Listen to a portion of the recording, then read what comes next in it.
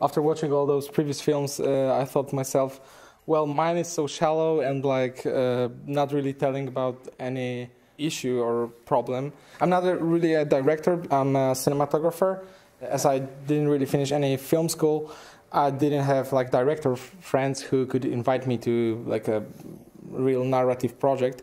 So I decided to take things into my own hands and write a little bit of a really simple story, and then kind of try to direct it. With help a lot of my friends, we came up with this short piece. Was it based on some actual events or just... Not really. I actually was just inspired by a few feature movies, and then we actually developed a script from the very start with my friends. So it took us quite a while because we were writing it for like almost half a year, but we had no deadlines, no rush, so we were just kind of complicated it and then making it easier, simple, and yeah, it's just a full fiction.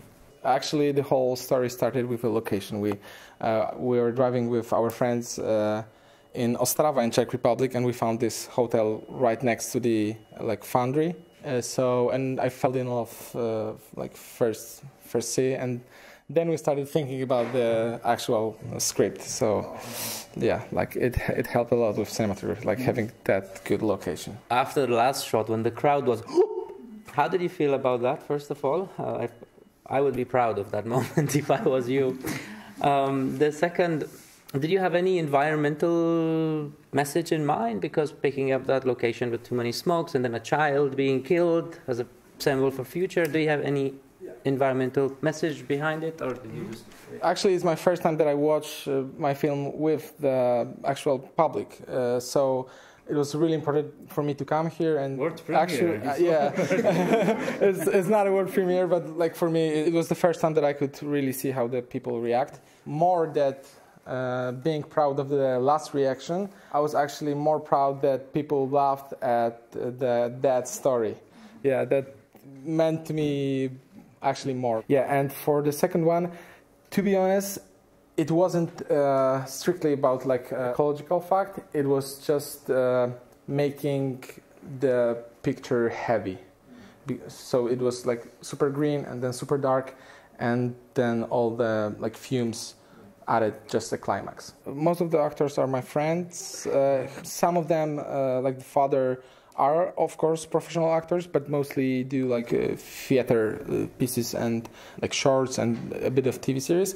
But I had like the biggest issue with the boy. I'm not the director. We were shooting in Czech Republic, and I had to direct a dog and a kid. So yeah, I lost like 5 kilograms during the shooting of this in 4 days. And the budget, was it expensive? I don't know, it was like around 3,000 euro. I mostly paid it by myself, but I also got help from like 2 companies. So we didn't pay for the hotel and like for the locations, which was huge help. But then actually everyone except for like really minimal fee for the actor was working here for free. Did you have a moral in mind behind the kid's actions or even the father's actions at all? But was there any? Not really a big moral, because I'm not a big fan of like how to call it, moral cinema. It was just about giving father revenge for how he acted in like for his son.